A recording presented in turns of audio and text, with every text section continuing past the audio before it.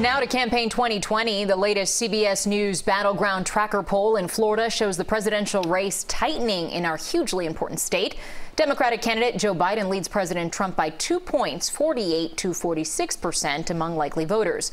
CBS 4's Manuel Bojorquez is in Key Biscayne with more. At this Honk for Trump event in Central Florida, organizers point to the number of honks as proof the president's support is on the rise. Judging from what we see from passing people, we get about 90% support from passing cars.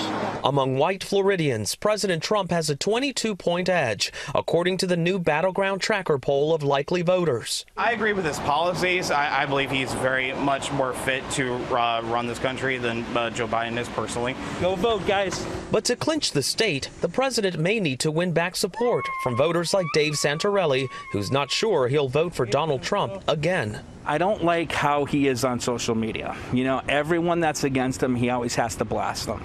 You know, and I don't think that's a proper way of going about things. In Florida, the president's signature style is among the factors costing him support. It's sad to see how divided we've become. He didn't unify the nation. You know, he should have came on early, said, hey, we have to wear a face mask. That's the only thing we have against us right now to help us. Among Hispanic voters, Joe Biden has a 20-point edge, but still less than Hillary Clinton received in 2016.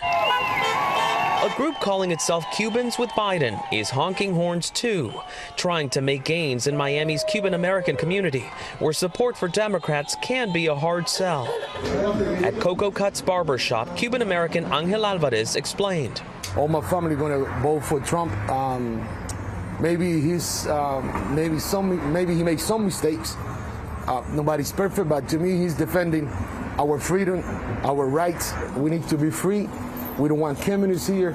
We are Americans. 2017's Hurricane Maria, which heavily damaged the American Commonwealth of Puerto Rico, may also impact Florida's vote. Tens of thousands of displaced Puerto Ricans resettled here and were met by volunteers. They have arrived here and they have become active part of our communities. For people gathering to commemorate the 3rd anniversary of the hurricane in Kissimmee, the emphasis was also on voting. We need to come out and vote. We need to come out. This election is one of the most important for the people, for the Hispanic people, for the minority people. Still, it's the economy that looms large. Florida's unemployment rate quadrupled over the past year. I'm a furloughed person, like so many others in Central Florida. So, yeah, we are all concerned on when our jobs are going to come back. It's worth noting the economy is still showing up as a win for President Trump here in Florida, with 44% of respondents saying he would help their family's financial situation, as opposed to 34% who give the nod to Joe Biden. Manuel Bojorquez, CBS News, Miami.